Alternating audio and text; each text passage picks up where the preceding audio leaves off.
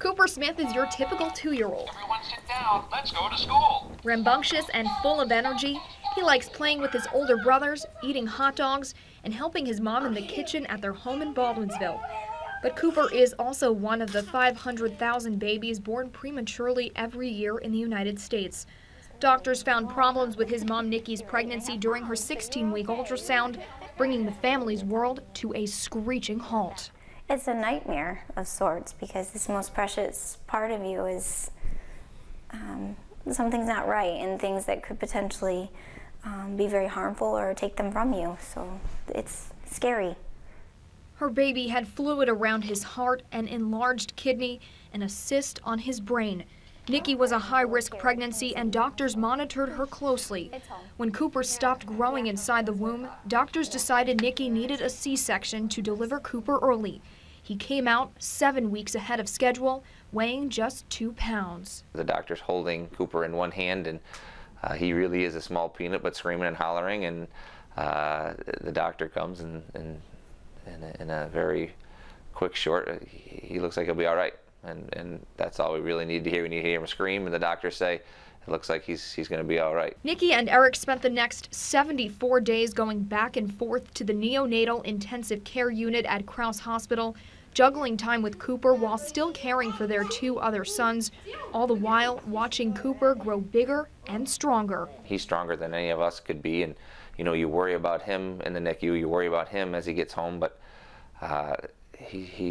the strength that he has is amazing. While visiting Cooper at Crouse, Nikki saw a pamphlet about the March of Dimes and learned how much of its research was helping Cooper stay alive. The March of Dimes, which celebrates its 75th anniversary this year, played a pivotal role in wiping out polio. Now it continues to try to bring down the premature birth rate, spreading the message that healthy babies are worth the wait. The premature birth rate in New York State is down, but the March of Dimes is still working to make sure that babies like Cooper grow up to be happy and healthy. What are you making? A pie. It's a pie?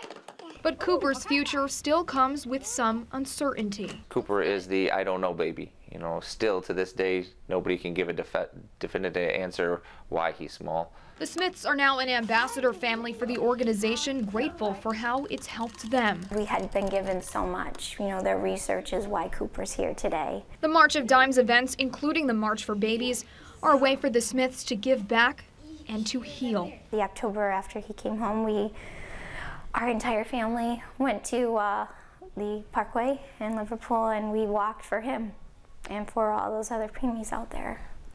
And today, Cooper is living the life every little boy should. If he started anything in the kitchen, I make it or I bake it, and he'll go to the oven and point to it, or I help. So he wants to get up there and get involved in whatever it is. He does everything that everybody else here does. He just is a little bit smaller, and I'd say he needs help with it, but he really doesn't, because he finds a way. You know, he does what he does, and he does it Cooper's way, and that works. And Cooper's way is what inspires his family to give back so more babies can live and thrive just like their little man. Reporting in Baldwinsville, I'm Katie Corrado.